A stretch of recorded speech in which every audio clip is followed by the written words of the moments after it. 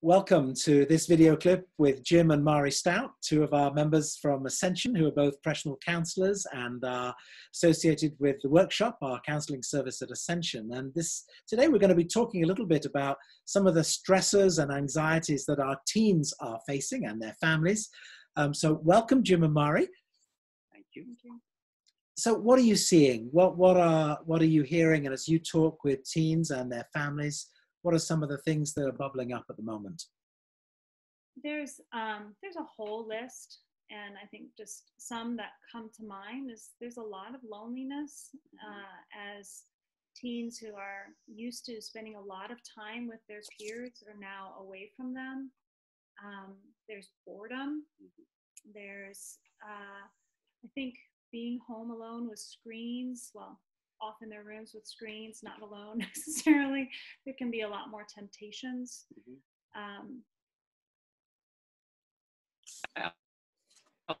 Also, the seniors in high school or college, or folks who are missing their proms or their final sports season of their high school careers, or some of the big sort of memorable moments of middle school and high school, and that's really difficult.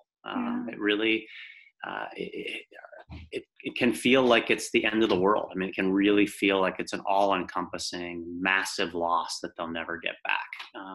And I empathize with that. It's a really difficult thing to be in. Yeah.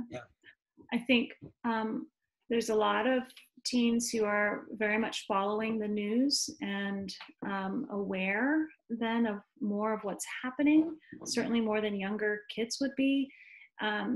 And however, there's also not necessarily the same amount of emotional stamina or experience as an adult has in terms of how to process that because it feels so intense. Right. Yeah. Yeah, I think that's so true. And I think it really begs the question, so how are we to respond? I mean, how should they respond? How can we help one another in our families? Right. Yeah. Well, I think some of it, and maybe this goes without saying, but all of us with any transition even and any sort of struggle, we bring our baseline health into that. And so this is just going to be different for different kids. And if a kid was already struggling, then they're going to bring that into this. And this is the same for us adults. If already we're in a place of higher anxiety and struggling with that, this is only going to ramp that up, right? So some of it is just recognizing what kind of support will each of our youth need. And some might need more than others. Some might be able to, on their own, create their own rhythms and schedule, and others might need the support of parents to help do that. I think the biggest thing is beginning to recognize that this is grief. And so maybe initially there was a sense of, yeah, we're off of school. And that felt really free and good. And now fairly quickly it's settling into, wait, that means I can't see who and I can't do what. And that comes with a lot of anger. And then trying to problem solve around that to sort of get at the things we want and not being able to. And it may, for some, have already hit that place of deep sadness, of realizing all the things that they may be, probably will be, maybe already have missed out on. And so that grief is painful. And some of it is recognizing that when something is painful, then the pain is normal, right? The anger and the sadness that comes with that, and the anxiety and the fear that come with that is actually normal. Right. And so while we wish that God would promise to keep all bad things from happening, he doesn't.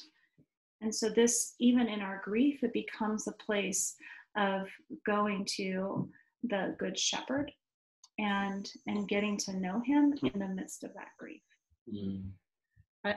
I I think there's a couple ways that we can respond as parents, and then some ways that we can encourage our kids to engage on their own. So as parents, I think this is an opportunity for us to maybe re-engage or sort of up the ante on our ability to engage our teens. So we're all stuck at home together. What does it mean to be intentional about that? So marking off the dinner hour maybe, or or the lunch hour, or something where we put screens away, the news goes off, the TVs go off, and we really pay attention to each other and engage each other. And for our teens, they're reading the news, they're talking about this. This is what's going on. So asking them how they're processing it, doing some of that processing together. I think there's ways that we can ask them, what's been hardest in this for you? What do you miss the most? And I think it gives us the opportunity to just be able to relate, to have a conversation, and to be present to our teens in ways that we're just not in our really rapid paced world right now. We actually don't have this opportunity in this way very often. So looking at it as a potential to kind of dive in a little bit more deeply, I think is a huge benefit. Yeah, I like that. That's a nice, an interesting perspective, because I think we can almost get sucked into this vortex of the sky is falling, the world's coming to an end, and it's just terrible, terrible, terrible. And yet I do think we will see some unexpected good outcomes and consequences, because we are kind of forced to be together in close confines with our family in ways that, we can avoid, frankly. I know when I was a teen, if I'd fallen out with my parents or was just climbing the walls, I'd get on my bike and I would go around to a friend's house and hang out, except we can't. So I wonder looking back, what we'll see that may have been good from this too. Right. Right. Okay. Well, any other just pointers for teens or their parents in ways to respond that are healthy and that are life-giving? I think some of it in recognizing that we are whole people is also being attentive to what our bodies need. And particularly when we are grieving, our bodies have to process that. And so movement is actually really, really important right now. Exercise is actually by quite far the number one way to complete what's called the stress cycle. And so making sure that we're getting that, looking at how our sleep might be disrupted, and if there's ways that we can protect our sleep and bring rhythms there.